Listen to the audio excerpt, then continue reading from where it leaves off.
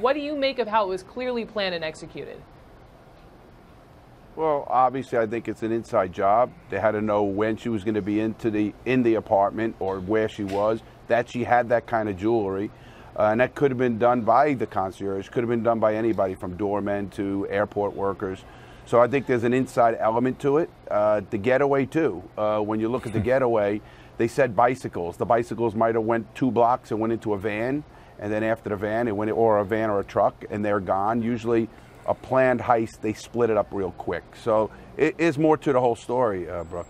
I mean, I never heard of bicycles. Then again, it's Paris, and a lot of people hop on bikes in small, charming streets, and away you go. Stephen, on the Bodyguard note, I mean, if you're rolling around, and listen, I have questions on even why one would have $10 million in jewels, but obviously she did.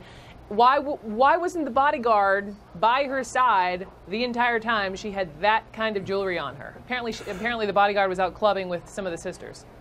Right, and I think he was right on. I think it was an inside job due to that fact, because the Bodyguard, the main Bodyguard, was sent to be with the other sisters. So the robbers, quote unquote, were not that lucky to get into a location that was a secret entrance, and she was with no security.